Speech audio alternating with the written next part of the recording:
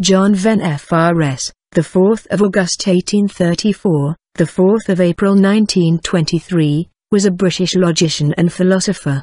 He is famous for introducing the Venn diagram, which is used in many fields, including set theory, probability, logic, statistics, and computer science. John Venn was born on the 4th of August 1834 in Kingston upon Hull, Yorkshire, to Martha Sykes and Reverend Henry Venn, who was the rector of parish of Drypool.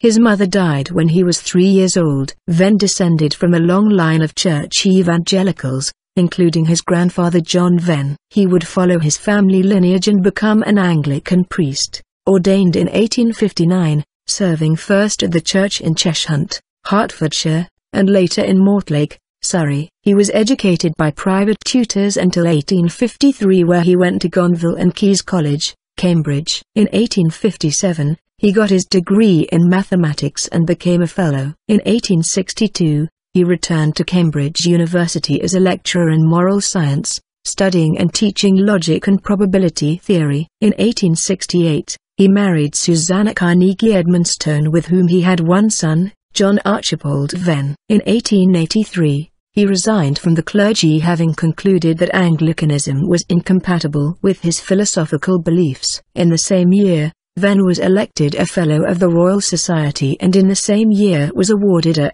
Sc.D. by Cambridge. He died on the 4th of April 1923. His death is unspecified. On the 4th of August 2014, Google replaced its logo on global search pages with a John Venn Google Doodle. Memorials. Venn is commemorated at the University of Hull by the Venn Building, built in 1928. A stained glass window in the dining hall of Gonville and Caius College, Cambridge, commemorates Venn's work.